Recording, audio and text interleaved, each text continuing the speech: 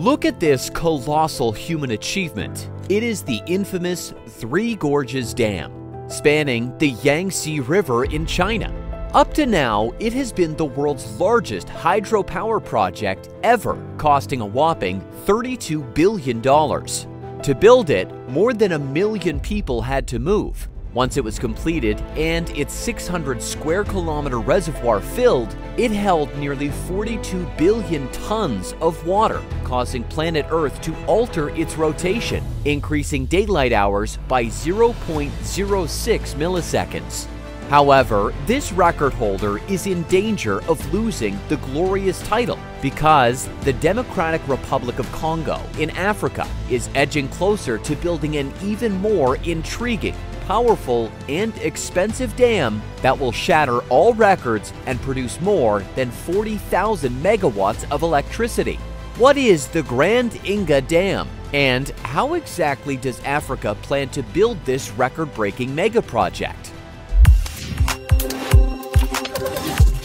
The Democratic Republic of Congo, DRC for short, has seen its share of troubles since the end of the harsh and cruel French colonial era. The nation experienced horrific various conflicts, including a vicious civil war. As a result, the DRC is a very poor country with only 10% of the entire population connected to the main power grid. Approximately 96% of the electricity produced in DRC is generated from the old Inga 1 and Inga 2 dams located in Congo Central Province. These two dams have an installed capacity of 1,775 megawatts. However, both dams are operating at a greatly reduced capacity due to mismanagement and lack of maintenance. But luckily, both will be overhauled as part of the Grand Inga hydropower project. This massive project is an extremely important necessity for the DRC to solve its energy problems and economic woes.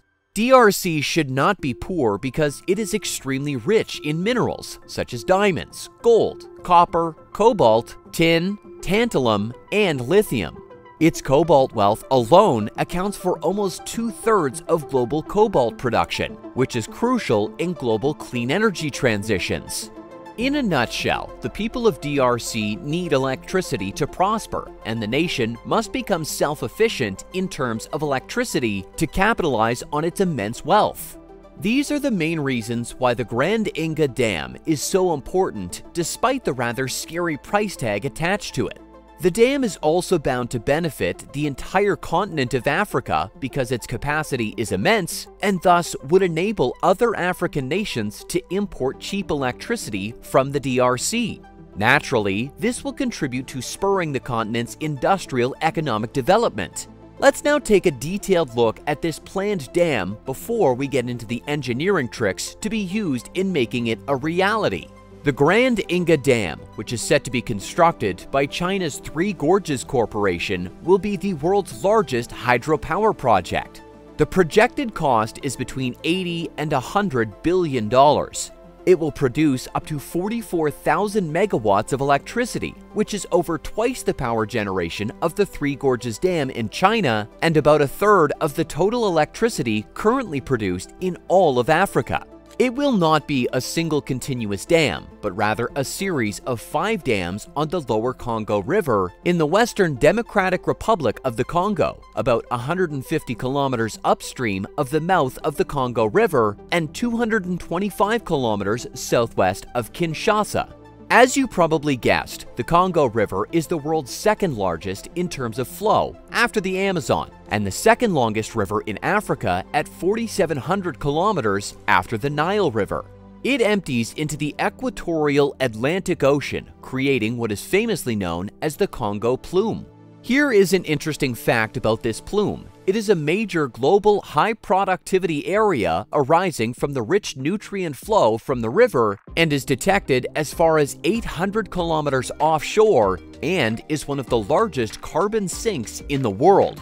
Anyway, the location for the colossal project is ideal because the Congo River is unique in that it has large rapids and waterfalls very close to the mouth, while most rivers have these features upstream. The Grand Inga Dam will literally sit on the largest waterfall worldwide by volume, the Inga Falls, which is a series of falls and rapids that drop in elevation via small rapids. The main falls are 4 kilometers wide, dropping to about 22 meters near a bend and forming hundreds of channels and rivulets and many small islands. At the Grand Inga site, the Congo River drops 96 meters in a run of 14.5 kilometers. Once this mega hydropower project is constructed, it will draw as much as 80% of the river water, if not more. As we said earlier, the old Inga 1 and Inga 2 dams already existed since 1972 and 1982 respectively, and the construction of Inga 3 is slated to begin in the next 18 months, which is the first of 7 stages to construct the Grand Inga. Each one of the 5 dams that constitute the Grand Inga will feature 52 turbines with a capacity of 750 megawatts or more, which will make it the world's largest dam in terms of hydroelectric production. It is worth noting here that the existing Inga 1 and 2 dams, which are slated to be overhauled, will be considered part of the Grand Dam. Thus, we could say that it is made of 7, not 5 dams. The Grand Inga is a truly magnificent mega project that, once completed, will transform the entire continent of Africa, especially if Egypt succeeds in its efforts to make the entire continent connected to a single massive grid that spans the entire continent. Mind you that Egypt is building a one-of-a-kind massive nuclear power station called the Al-Dabaa nuclear station that, once operational and coupled with the production capacity of the Inga Dam, will solve all of Africa's electricity problems and turn it into a net exporter of electricity to places like Europe via existing undersea cables that Egypt already utilizes for exporting clean electricity from its massive solar and hydrogen power generation projects, among others. Let's now get into the expected design and engineering tricks to be utilized in turning the Grand Inga into a reality. From 2011 to 2013, a feasibility study was conducted by a joint venture of AECOM and Électricité de France. The study proposed Grand Inga would be constructed in 7 development phases, with Inga 3 being the first of these phases. Inga 3 itself would be constructed in 2 phases, initially a low head, only to set the stage for establishing a high head, extending the dam wall and making it higher. High head dams are favorable and the most efficient. In case you do not know what the head is, it is the change in water levels between the hydro intake and the hydro discharge point, which, the higher it is, the better. Thus, the higher the head you have, the higher the water pressure across the hydro turbine and the more power it will generate. Another advantage of a higher head dam is the fact that higher water pressure means you can force a higher flow rate through a smaller turbine. And it also means faster rotating turbine and generator, which means lower torque, and because turbine cost is closely related to physical size, it means lower costs. Usually, the construction of a dam means the diversion of the river's flow. However, in the case of Grand Inga, there will be no closure of the Congo River and no tunnels, just an open channel. About 6,000 cubic meters of water per second would be diverted for Inga 3 to a valley that runs parallel to the Congo riverbed. We also expect that the remaining dams, Inga 4, 5, 6, and 7, will be constructed in a similar, if not identical manner to Inga 3. We promise you a follow-up video once the final plans for this mega project are laid out and construction begins.